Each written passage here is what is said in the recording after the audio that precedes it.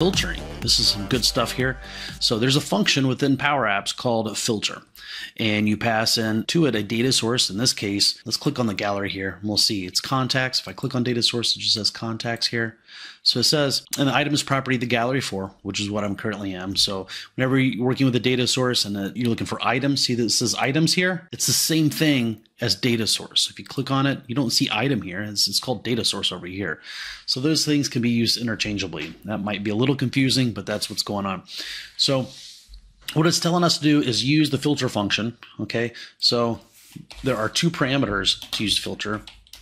So we'll type in filter, use an open parenthesis. So that's the first parameter, the data source.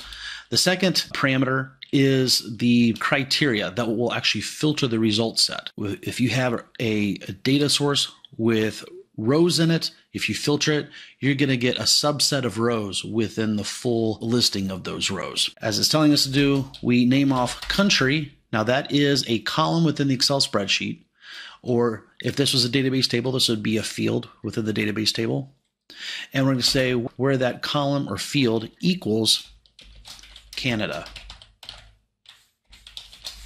Okay, there we go. And you see we have a subset.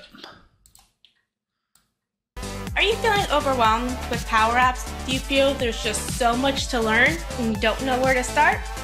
Lucky for you, Darren has the solution. Discover how you can condense 6 months of PowerApp struggles in just 90 minutes. Click on the link below to learn more about Darren's PowerApps Deep Dive Masterclass.